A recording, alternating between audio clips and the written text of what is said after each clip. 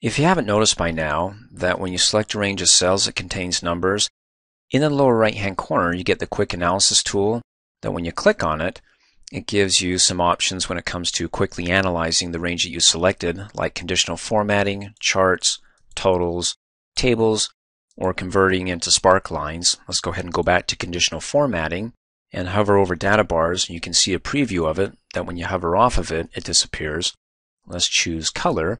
Click on it, click off, and you can quickly analyze it by looking at the darkest green as the largest number, and then the darkest red is the lowest or smallest number. Go ahead and reselect it. Bottom right hand corner, click on Quick Analysis, and we can go ahead and clear it. Now, if you're not too picky, you get some of the more popular tools there, but if you are, then just come up here because everything you saw in the Quick Analysis is all up on the ribbon, but in more detail or more options to choose from. Like on the Home tab to the Styles group, conditional formatting. For the data bars, ooh-wee, look at all them choices. Go ahead and hover over one of those. Like I said, if you want to do a quick analysis, that's what it's called. Go ahead and use that. Otherwise, if you're kind of picky like me, you want something a little bit shiny and green.